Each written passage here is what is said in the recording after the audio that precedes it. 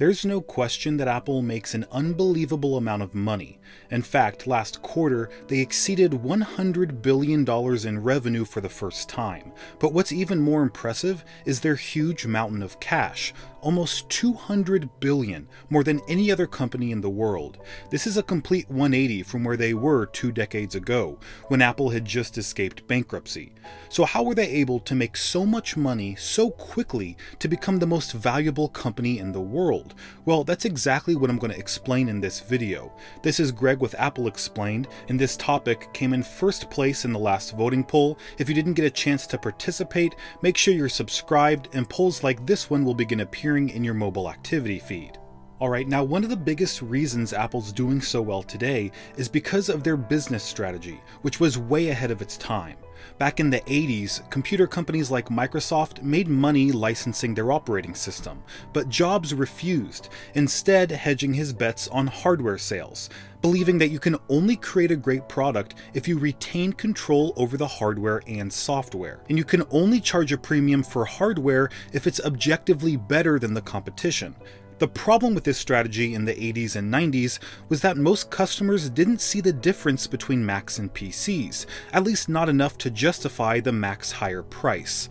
This resulted in Apple controlling only a small share of the computer market, but their focus on hardware and software integration and optimization would become much more valuable to customers as the industry shifted toward mobile devices. Apple first caught a glimpse of this with MP3 players. There were many cheap models on the market, but their iPod became a runaway success, eventually capturing almost 80% of the music player market. And that's because optimization is crucial when it comes to battery life, portability, and ease of use, something Apple already had experience with, but other companies like Sony and Microsoft didn't. The iPod's click-wheel navigation made browsing music effortless, its software interface was intuitive and easy to understand, and adding music was simple since almost everyone was familiar with iTunes, not to mention the iTunes Music Store, which worked seamlessly with the iPod. Apple designed their hardware to operate flawlessly with their software, which operated flawlessly with their services. And users began to notice the tangible benefits of that seamless integration with the iPod, which is why they didn't mind paying a premium for the device, even though there were alternatives for half the price. The iPod's high profit margin and high sales volume contributed to Apple's monumental growth rate from 2001 to 2007, where the company grew 25 to 100% nearly every year. This was the beginning of Apple's most profitable era, and they were in the unique position to do something no other tech company could. That is, creating an ecosystem where every product becomes a wild success. This was crucial to Apple's explosive growth. They couldn't simply release new products that sold sort of well, like the Macintosh in its early days. They needed each device to perform like the iPod, dominating their respective markets with high profit margins to deliver record-breaking revenue. And that's exactly what happened. Apple moved quickly, releasing the iPhone in 2007, their most profitable product ever. It was a hit right away, and immediately spiked Apple's annual revenue. But the iPad, released just 3 years later, took things to a whole new level. Everyone expected Apple's tablet to cost at least $1,000, so when Steve Jobs announced its starting price of $500, the hype surrounding the product grew even more than with the iPhone. Once it went on sale, the iPad became the fastest-selling consumer electronic device in history. By 2011, Apple's annual revenue had grown to over $100 billion, making them the most valuable company in the world.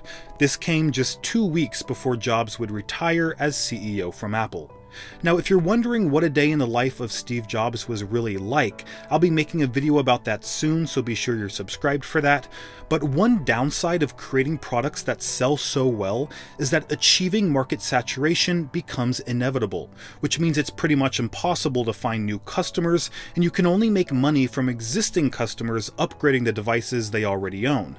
Apple tried remedying this by focusing on emerging markets like China and India, where their products weren't as popular. But because of the price sensitivity of those countries, sales of Apple products didn't increase the way they'd hoped, and a new strategy was needed to boost revenue. So Apple took two approaches. First was the decision to increase prices of almost every product in their lineup. This, for the most part, took place in 2018, when the iPhone and iPad's base price increased by $50, the Apple Watch by $70, the Mac Mini by $300, and the MacBook Air by $200. These price bumps were pure profit for Apple, since the manufacturing cost of these products largely remained the same.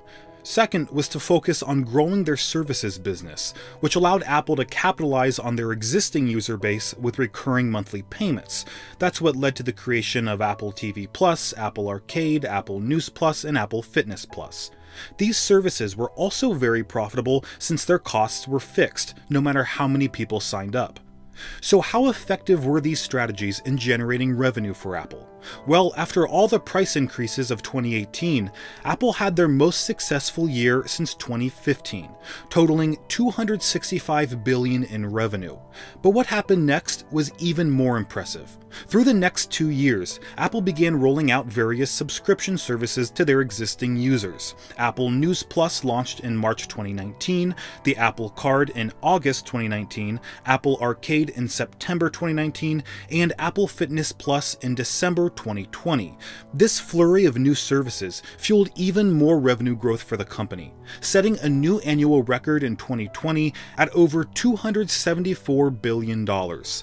But perhaps the most notable thing about how Apple makes so much money is that virtually none of it is from selling user data to advertisers. Although they do employ some targeted ads on their News app and App Store, it's on an extremely small scale and collects much less data than companies like Facebook or Google. And I think Apple deserves some credit for this.